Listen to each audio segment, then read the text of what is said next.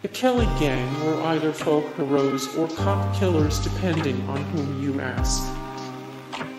Though the Kelly gang met their end in a flurry of fire and bullets, their legend endures. During Ned Kelly's lifetime and afterward, many Australians embraced the outlaw as a folk hero. He was a kind of Robin Hood, an anti-establishment renegade committing brazen acts like burning poverty-stricken people's mortgage documents and writing a manifesto defending the poor. Indeed, to some, Kelly was a symbol of national identification, as well as a beloved larrikin. Others believe, however, at the end of the day, Kelly was just a murderer, despite his idealistic or practical motivations. Ned Kelly's skeleton was discovered, but his skull wasn't. After Ned Kelly's death, his body was unceremoniously dumped into a mass grave, which was eventually discovered and excavated. In 2011, experts positively identified Kelly's bones based on DNA from a living relative. Kelly's uncovered skeleton was missing its skull.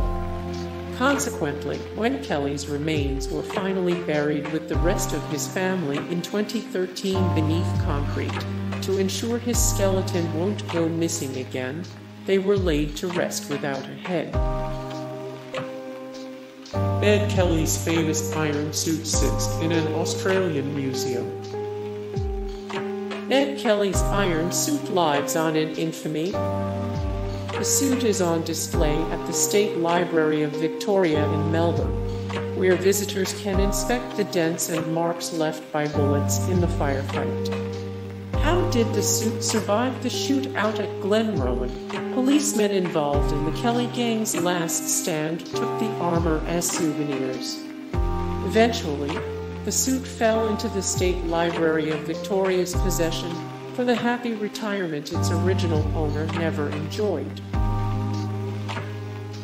Police recruited Aboriginal trackers to locate the Kelly gang. The Victoria Police pulled out all stops to track down and apprehend the colony's most notorious bushranger. Aboriginal trackers and members of the native police were instrumental in the manhunt for Ned Kelly and his associates. In fact, trackers could trace the footsteps of the Kelly gang based on their footprints. This was possible since the men liked to wear fashionable boots with a distinctive heel.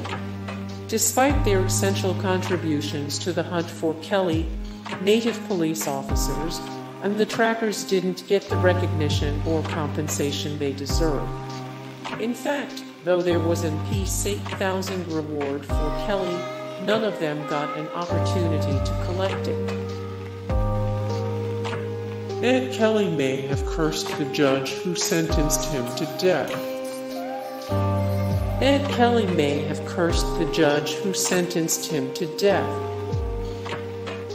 The Kelly gang was Australia's most wanted outlaws.